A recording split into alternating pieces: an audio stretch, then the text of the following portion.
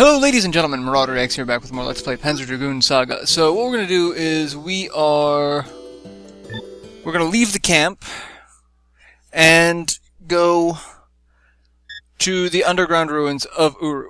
This is where we were told that Azel has wandered off to. Or at least where we expect Azel has wandered off to.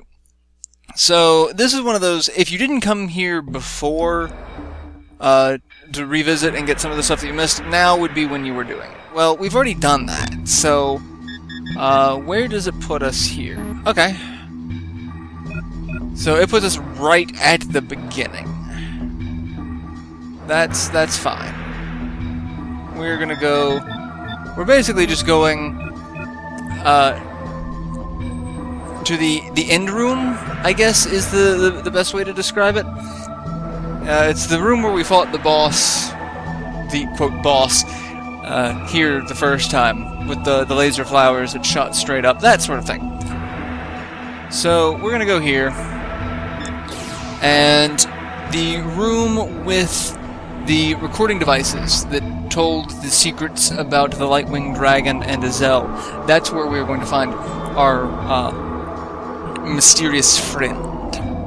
So this is all really kind of backtracking. There's really not anything for me to put here, but it gives me more practice coming in here.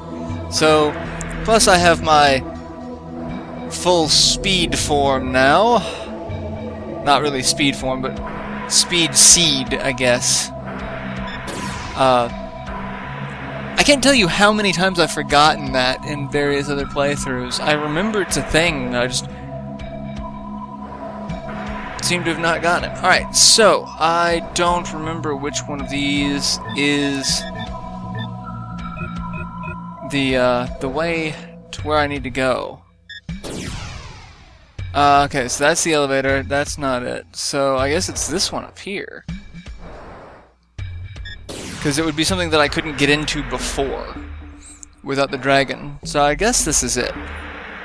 Yeah, B2F North, I believe is where we need to go.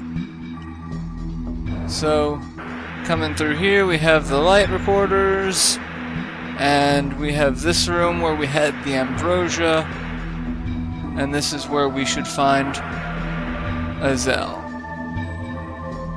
Yes, look, enemies after Azel. Who Azel seems to be unconscious on the floater. So we're going to come in and use our dragon to kill some things. And they're just mutants. They're not really anything that's really a threat. And I'm just going to take them out all at once, because we're going to head back to the camp here shortly. So we're just gonna do this. And what's one we haven't seen?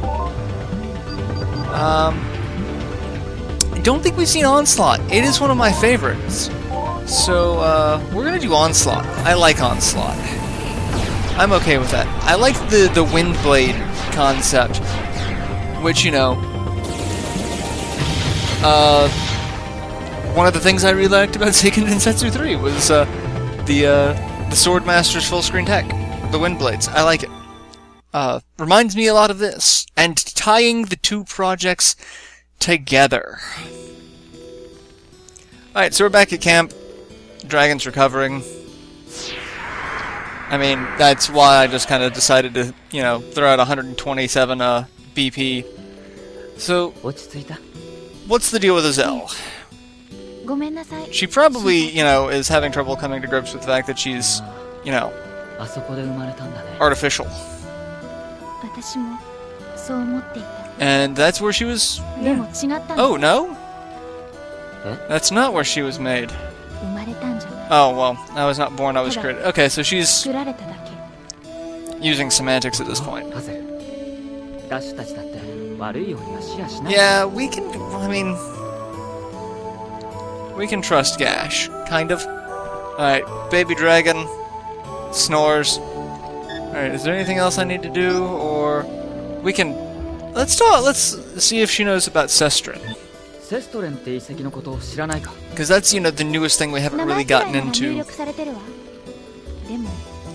I know the name, but I don't know what it means. My role was to control the tower. Okay. So yeah, that's really it. Now we just get to go back to the Seeker Stronghold. Why I'm at the caravan, I'll never know. So we're going to go to the Seeker Stronghold, and we're going to talk to people and figure out what the plan is from here. Because now we're kind of at a loss. Like, we can destroy the tower, but really the Emperor's dead. The Grigorg's destroyed.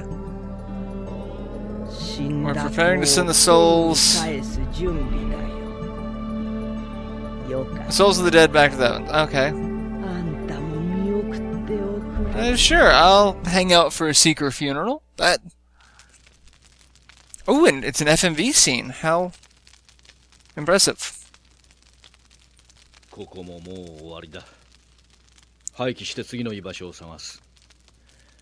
That's a little, defeatist, really. Like, you've got nothing to fear at this point.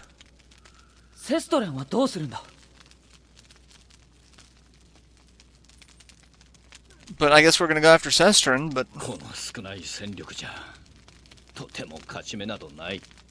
You still have me, I've got a dragon.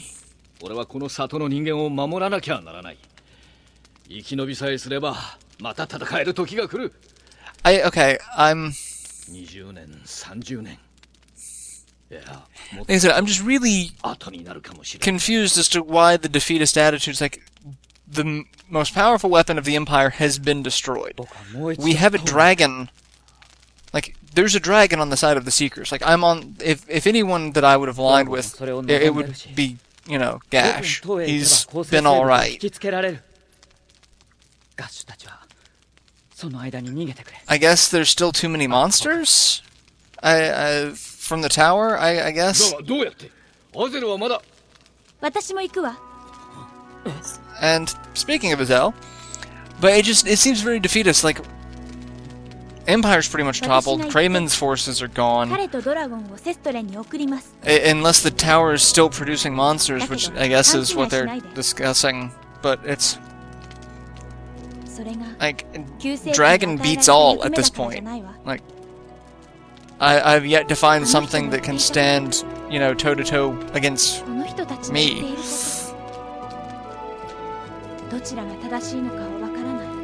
Alright, and Azel's doing the noble sacrifice gesture. Alright, so we're gonna go with Azel, and we're gonna blow up the tower. So...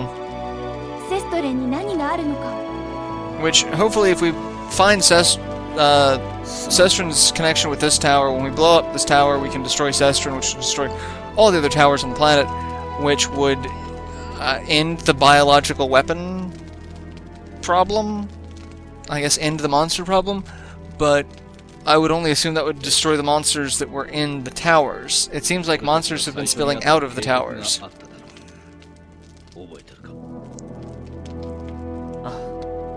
Do you remember the valley? Yeah, it was the excavation site.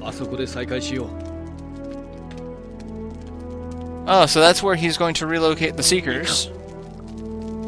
Which I wouldn't go there, of all places. Their hand gestures confuse me, but okay. So yeah, now we get to go back into the tower. So,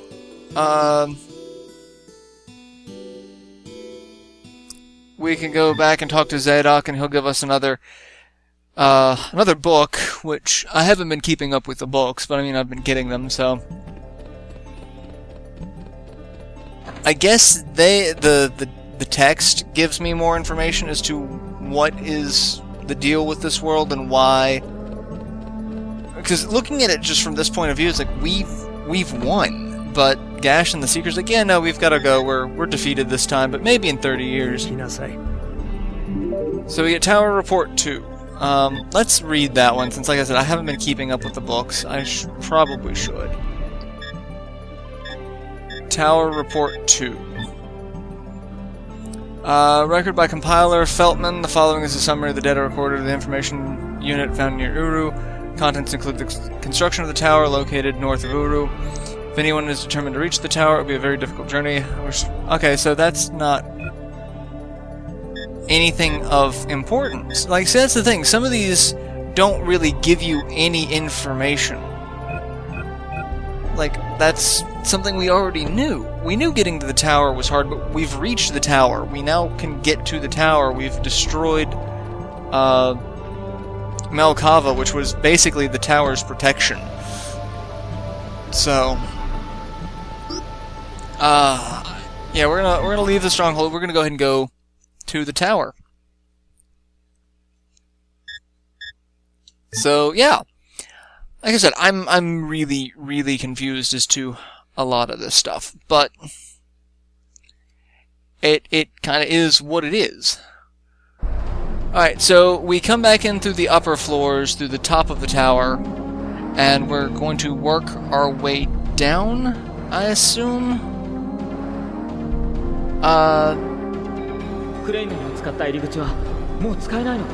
The route, okay, so the route we used for getting out is blocked.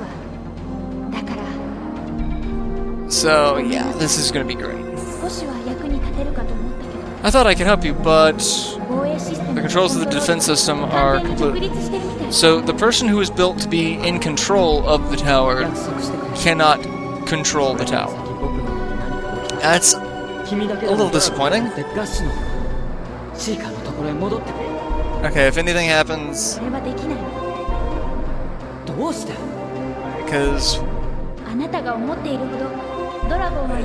you are not just the dragon's rider, you both share a bond. So yeah... I guess we finally... and thinking about it, I was like, I guess we killed Atolm? Because... if you die, the dragon loses his purpose and will deactivate. Oh, we ask about that, since you know we have... Yes, and I will miss him. Oh, so we really did kill Atolm. I feel really bad about that now, that we killed her dragon. Okay, so... gate to the outer area... locked. So all these gates are locked, so what we need to do is just examine, like, supposedly... okay, what the hell? Go through the southeast gate?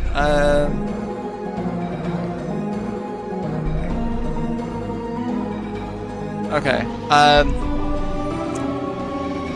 this is the problem with using certain walkthroughs. It's like, a lot of these walkthroughs just really not well written. And I know that this is kind of a niche game, so, you know. Alright, so I guess we can't go down that way? This is, yeah, it's not good, we can't go any further. Tower's defense system has identified us as hostile.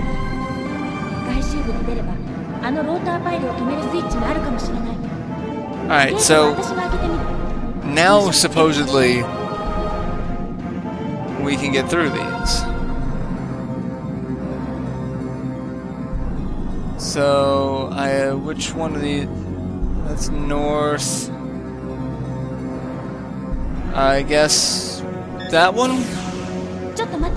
Give me a few seconds. Yeah, let's go through that one. So she got it now, but she didn't get it a minute ago. This is silly. But okay. Alright, so now we can go through these. I believe that's the one we want to go in through. I don't know. The southwest, but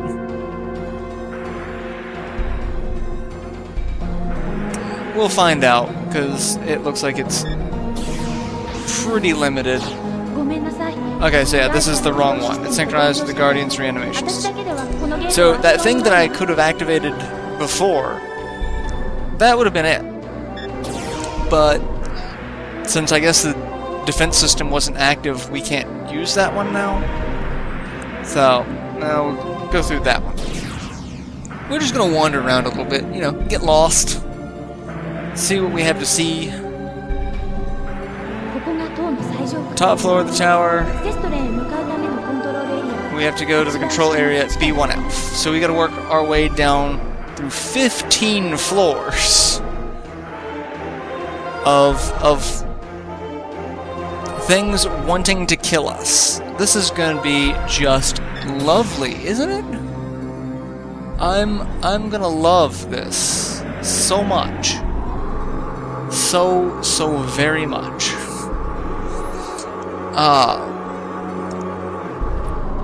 Alright, so we go down, we're on 14F. And I want to say that these sections of the tower are also pretty linear. So we've got a treasure chest there, gives us a Berserk Maxes, and there's a treasure chest on the other side of that we can't access right now. I'm very disappointed by that. So, and we get to go up back to the 15th floor. This is very counterproductive. So, yeah. I don't want to do this. Alright. This is all really backtracking too, because all we're going to do is this section activates the rotor system for the door that we couldn't get into at the very start. So this is all this does. Syncing control of rotor pile 1 to direct access. So now we can go back through that other door. So that's all this was. All we now have to do is lock onto the rotor pile directly and turn it off. So, yeah, now we get to go all the way back to where we started. Not the best dungeon design, but sitting here thinking about it, it's like, there is only so much that can be done with the designs for a dungeon like this, at least at this time. I have a feeling if there were to be a sequel to this game that miraculously came out today, with how 3D platforming has kind of changed since this game came out, like open world concepts, I really think you could have a true three-dimensional dungeon that we would be able to fly around in, which I would actually really like to see. Should there ever be a sequel to this game, I think that could be something that would set this apart. You keep the battle system where, you know, it's designed around combat. Maybe add in, you know, another axis of movement instead of, you know, just left and right, you know, flanking forward, left, right, back, side, maybe above and below as well. So you could add on to the combat. I don't know how complicated that would make things. Like if it would make the battle system too complicated. Because right now it's fairly complex. I'd say fairly complex for the time. There's still a lot to it. What? Okay, so that's not where I was supposed to go. I thought, or maybe that turns off the spinny thing at the bottom. In which case, I'm in the wrong place. Let's see. No, it doesn't turn off the spinny thing. Halting operation. Alright, so now we can go... Now we can go down. So, yeah. But this is actually where I'm going to end this episode, because we are about out of time. But yeah. That's just my thoughts on, you know, a new system. Should this game ever see, by some miracle, again, this game ever see re-released. But anyway, I will see you guys in the next installment. So, till then, later everyone.